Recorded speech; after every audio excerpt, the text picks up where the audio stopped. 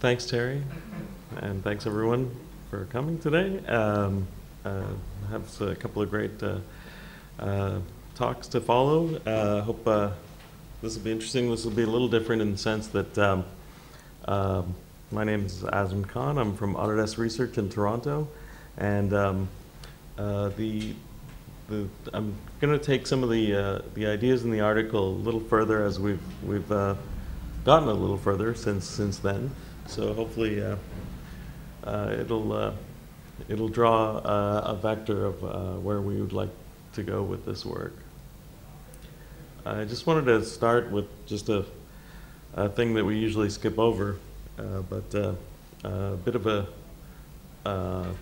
some thoughts on sustainability, and the origins of that are said to sometimes have come from this image where when the first time the entire Earth was photographed on the black background, showing that it really is a closed system, a finite closed system, and that's all there is, and we can transform it in different ways.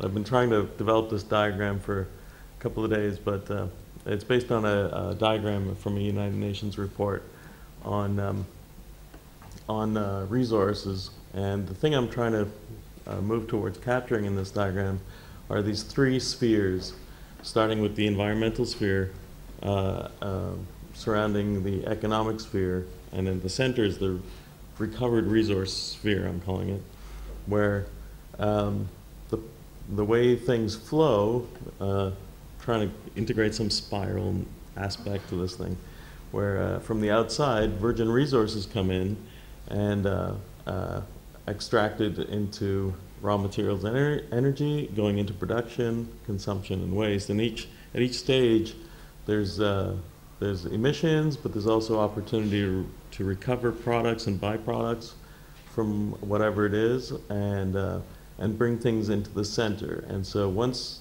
they leave, these resources leave the natural environment and enter the economic sphere, is something we build. The idea is to bring it into that center sphere and keep it there as long as possible. The longer something stays in and is useful and usable, the greater delay we put into before bringing in new virgin resources. And the way to make something most sustainable is to make it last a long time. I was talking to a researcher who just recorded everything he did for a long time and analyzed the effect of using all these different things.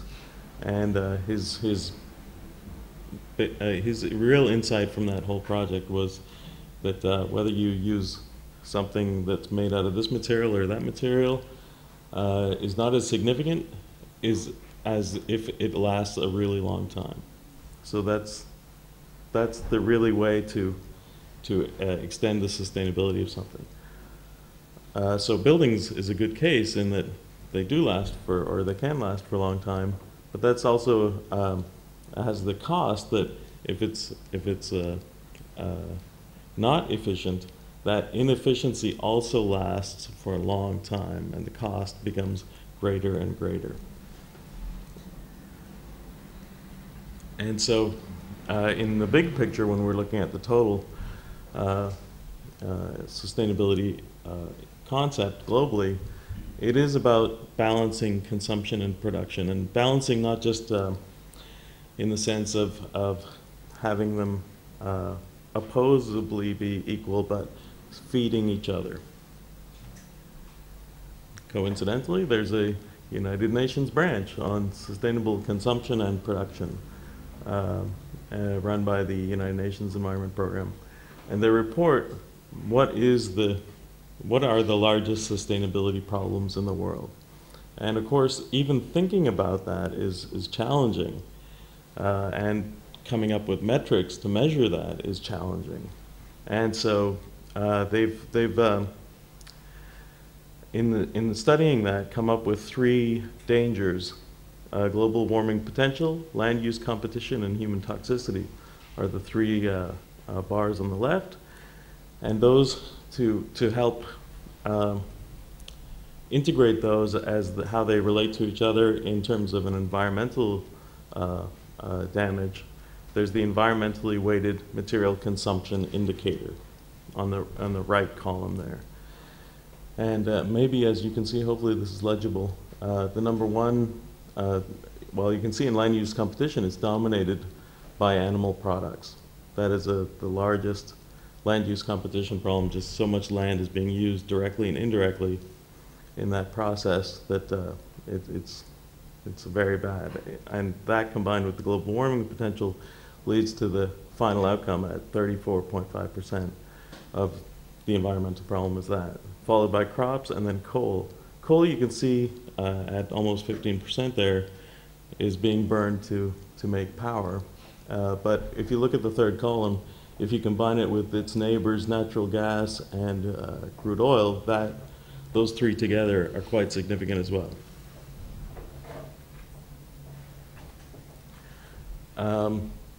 Sustainability, of course, covers every aspect, but the most popular one we talk about is the atmospheric issues and carbon accounting and so on.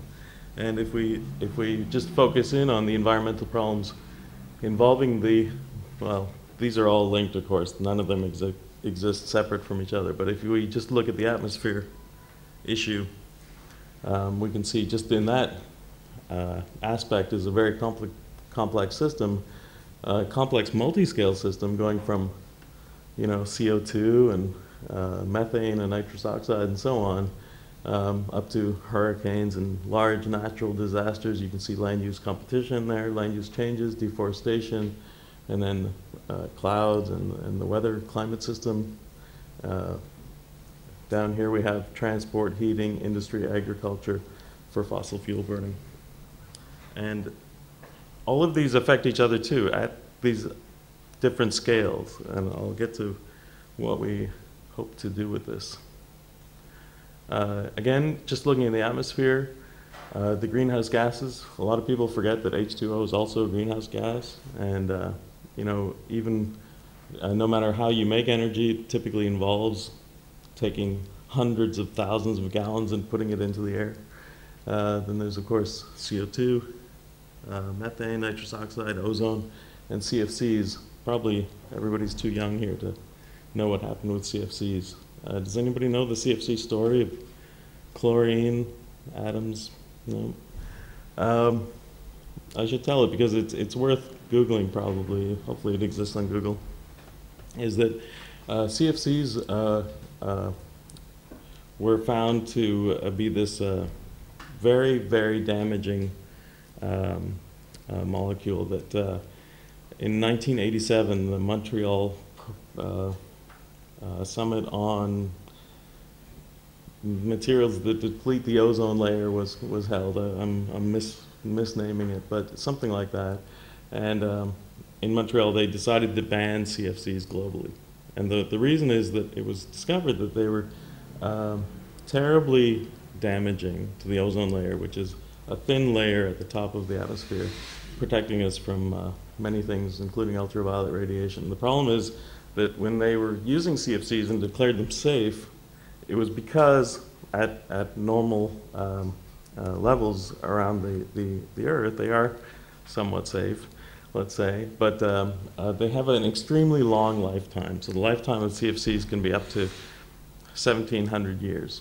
And so at that time scale, they can actually live quite well in the upper atmosphere.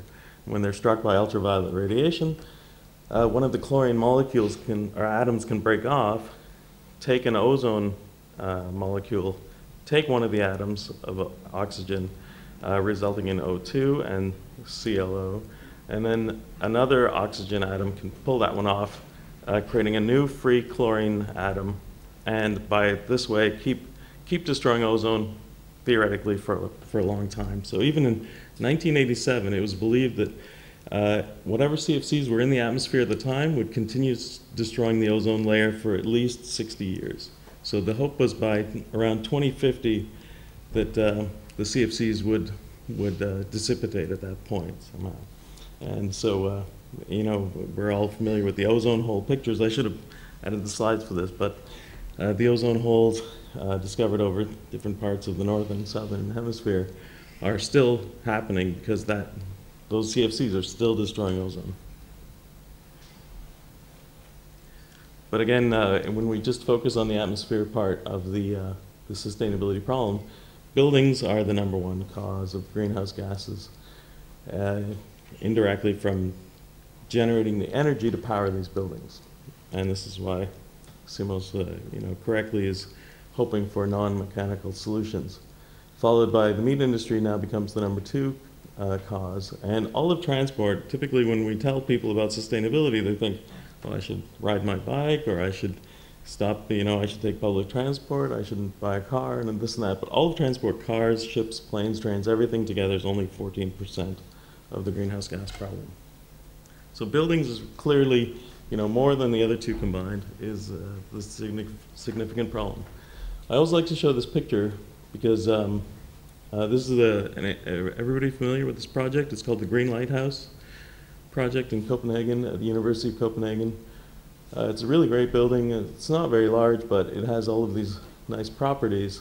And I like this, in particular, this diagram, because it has all the components going on there that show complexity in a building, which causes, I think, the buildings being the #1 environmental problem for the atmosphere. But it also shows potential solutions. It has the sun, the moon, the earth, ground storage, heating and cooling, and little people running around, and airflow, stack effect, buoyancy, solar cells, and but it's a picture drawn by an illustrator, probably using Adobe Illustrator, based on an architect's design intent. And the question we have in my research group is, we asked, how can we generate the real-time version of this picture based on sensor data that actually knows where the people are and what the airflow is like, and how effective the different systems are, and actually have a tool that will help you in the design time while you're designing your building, giving you this kind of feedback in a simulation, but then switching, the software should not know whether those sensor values are simulated sensor values or real sensor values. So when you switch to the real building, when it's complete, you will already be trained at looking at what the operation of your building looks like. So that's one of the goals of my group. We started working on this a couple of years ago. So this is called Project Dasher, and it's like a dashboard for a building, and we're working towards creating that real-time version of that other picture. And so we have the timeline at the bottom, and then we have our building. This is actually our building in Toronto, so if anybody comes by Toronto, feel free to come by and visit us. I'm on the 5th floor there. It's actually an interesting case. It's a kind of a best case, worst case building, because it's actually 4 old buildings stuck together, and that creates a lot of interesting issues for us. Anyway, there's one of the visualizations there, which is the power usage in the building. And because we know the total power consumption, we can actually report the sub-meter values that we added. We added some sub-meters, two to each floor. But because we know the total, we can also show the unmetered value, how much is unmetered there in the gray. And that is hopefully part of a continuous improvement mechanism to help whoever's running the building see that, I should add some more sub-meters because I still don't know where everything's going, and get a better picture over time to improve things. So it's not necessarily about maybe creating the ultimate building at one specific time, but creating a building that can actually get better over time. This is, you could say, is the current process that we use of designing, simulating, looking at the analysis of the simulation, and then visualizing it, and then feeding that back. But my goal is to have simulation actually be a design tool. So instead of having simulation as something you run on your design, it is actually a design tool that you use in your design. And so it really has to collapse a lot of these elements into one thing. So just by having them broken into separate pieces creates a lot of the problems that Simos was talking about earlier. And maybe not coincidentally, I have some similar barriers that Simos had for current simulation problems.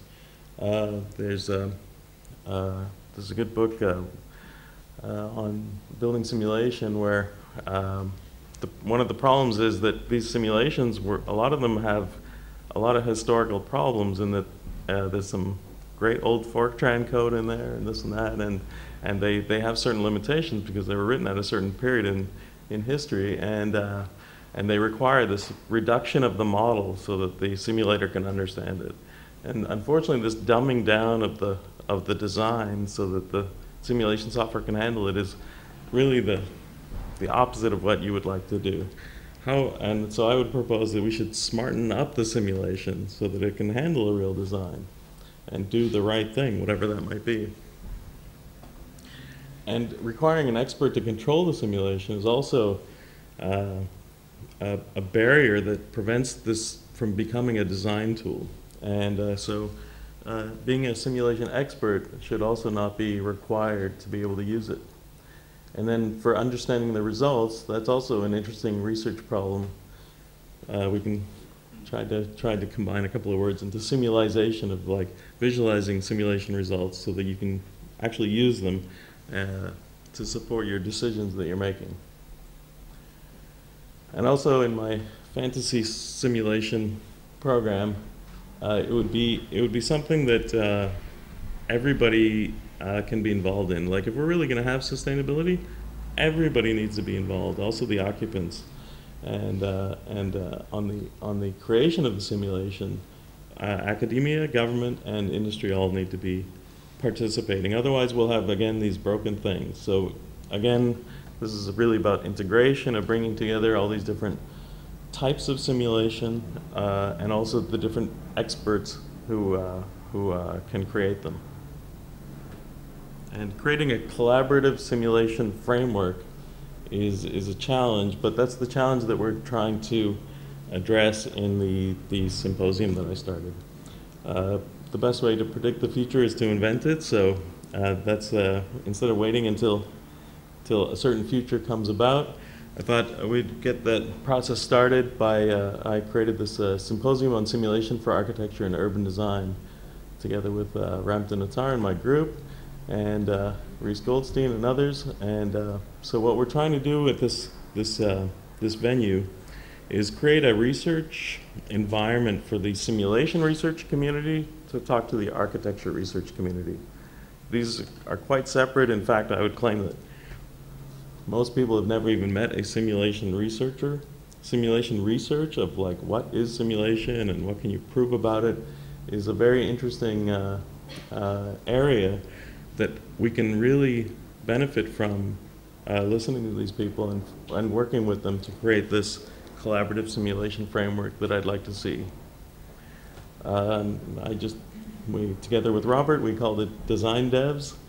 Devs is discrete event simulation, and it's a mathematical formalism for what simulation is. And the nice thing about that is there's been many interesting proofs about what is possible there. Normally this would be the end of my presentation because this is the idea, where we want to go and what's going on, but we have gotten a little progress in the meantime. So I'll just show you a couple of slides, last couple of slides here, where in a little building, a dev simulation is modular and hierarchical and composable so that it can support a bunch of different types of simulation models, like an occupant model, weather model, indoor space. We have the little occupant there opening the window, affecting the envelope, but also can turn the thermostat, which is also a sensor, which affects the heating, and so on. And each one of those little nodes can be contributed from experts in those areas. And through creating interfaces between those things that we can all accept and agree on, we could have the weather system come from the weather people, the people that know what the climate modeling can be. And other people can contribute their pieces, including people that design some of these materials or mechanical components that you might have in a building, including automatic blinds or rooftop units or whatever it is, but in a way to support creating a simulation of something that can get better over time is my goal, so that you can take even existing buildings and apply this process, hopefully, to understanding how to make existing buildings better as well. Currently, we just at CIMOD, we just had the third annual CIMOD meeting a month ago or so, and we just showed the first version of this. So this is a research project. It's not a product or anything like that, and I'm totally hoping we can work on it together as a community, and we can understand together how these things should work. It's a regular IDE. There's Lua as the scripting language currently. This is just an experiment. Hopefully it'll work with any kind of language, especially new and more expressive languages. And you can compose these components from distributed sources or parallel, and so that's again some benefits of using devs, and I think that's about it. Oh, no, we're not there yet. The other part about the future of simulation is, I think we're going to have to go beyond, again, the first step of integration, which I mentioned earlier, is integrating the different types of simulation. So we can have this one framework that includes CFD, occupant simulation, all these different kinds of things, thermal dynamics, but then go beyond that with integrating that with the sensors. So in the military, they would call these cyber physical systems, but in research we call them symbiotic simulations that interact with the physical system, so that you have this simulation being part of the actual system that it's controlling or is participating in. So on the left you can see a symbiotic simulation control system, the acronym there SSCS, and on the right is a symbiotic simulation decision support system. I think I got the acronyms right there, and that involve an external decision making. So that's a human there using that. So imagine having a system like this to improve policy. So you would like feedback from the real world, from the physical system. That little data arrow going in is a bunch of sensors, and then using that to attempt a bunch of simulations to help you understand what to do. And on the left could be a building control system, even for a naturally ventilated building, and the system could participate in continuous calibration of the simulation, making it smarter over time, helping inform what's really going on as the conditions change in the building. And here's just a little slide of what we've done in our building, the 210 King building in Toronto, where we've created this building information model, and we brought it into Dasher, and we put millions of these little sensors around. And if you go to 210king.org, 210king.org, you can see there's all the files there as well. You can have a look, and a blog about the process we did to learn more about our own building. And then hopefully we can collaboratively generate much more advanced simulations that could look at the whole thing. Thank you.